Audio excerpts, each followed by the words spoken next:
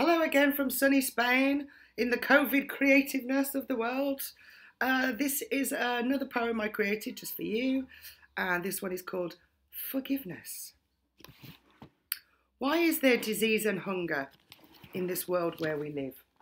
Why do people sneer and judge? It's better to forgive.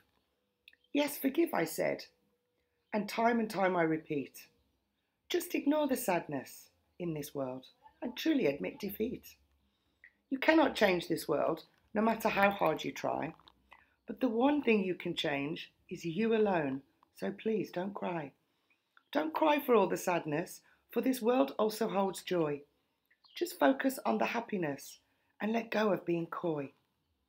Disease is a part of life, as hunger and greed are too. But what you put your focus on will more than likely come true. Helping me, myself and I sounds selfish, I really know. But when it comes to life, this is all about your show. The world revolves around you. I'm sure you've heard the phrase. But I'm not kidding, it really does. So just enjoy your days. Your life is pretty short in the grand scheme of time. It goes by very quickly and can turn on a dime. So don't focus on the bad in life, for this too shall surely pass.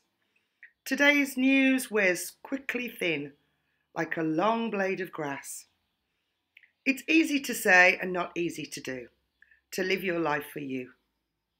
But make a start and practice, for dreams really do come true. Namaste. Stay safe. Bye-bye for now.